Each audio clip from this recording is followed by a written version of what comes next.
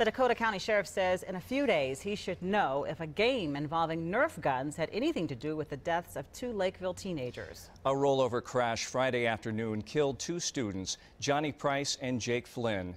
The driver, Alex Hughes, is in critical condition. Mason Kolbach was also in the truck. He's listed as satisfactory. Susan Elizabeth Littlefield has more on the game they may have been playing and the legacies they leave behind. As the snow melts, memories are far from fading. Tears linger on what days ago was just a patch of grass. This was David Tritton's first visit to the place where his best friend Jake lost his life. I got the call that said that they were in a bad crash, so. He says the pair were University of Missouri bound. He says his loyal friend made great grades and hoped to play football there. We were planning on becoming roommates, and I mean, now I don't even know. The other victim, Johnny Price's girlfriend, says she had just talked with Johnny. They were just supposed to do their quick Nerf kidnapping, and I was in the car for an hour, and I called my mom, and I was like, I don't think something's right.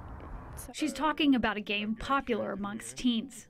This Twitter video shows kids in the area playing. They try to hit each other with Nerf bullets. Last man standing wins a pool of cash. The sheriff says they're going to try and figure out if what happened here had to do with the Nerf game.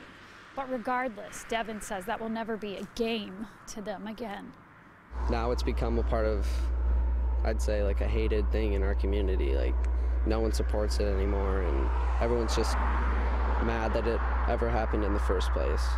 Letting go of the game, he is holding on to something very tightly. The shirt Jake once wore. When his parents gave me this sweatshirt, I just broke down and couldn't say anything for probably an hour and a half.